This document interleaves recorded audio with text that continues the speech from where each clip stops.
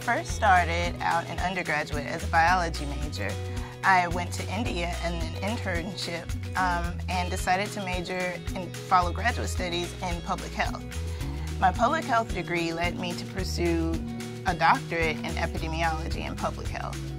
That brought me to a career at NASA Johnson Space Center, where I was an occupational epidemiologist in space medicine.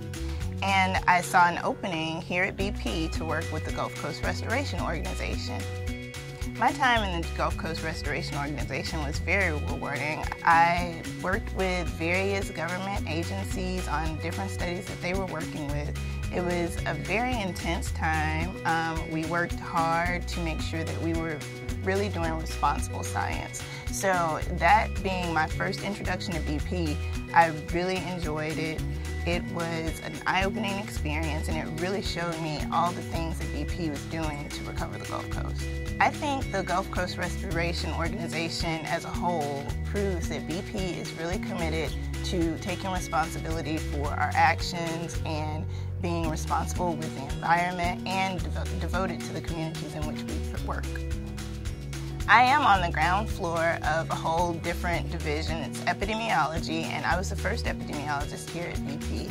And I think that I have a great opportunity to expand and to build this capability within BP. One of the things that I liked best about BP when I first started was they always told me that my career could go in any direction that I wanted it to.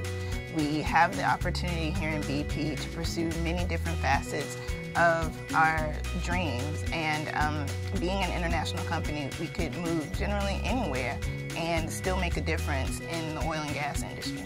We are really working hard to develop a public health strategy that will have an international focus and really make our commitments known to the world. We are a company that's committed to our communities in which we operate, and we want the world to see that.